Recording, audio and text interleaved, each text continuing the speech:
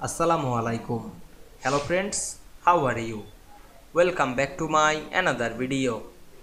In this video, I am going to show you how to save PowerPoint presentation as a pptx. Let's get started.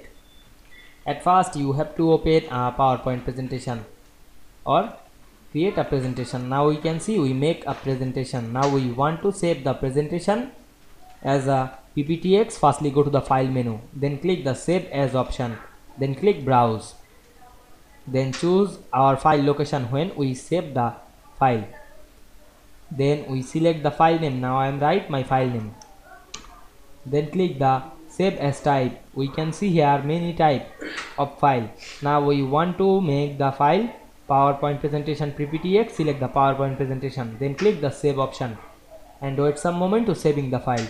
Then go to our file location and check the file. We can see here the file. Now we want to make sure the file type is pptx. Click right button on our mouse and go to the properties.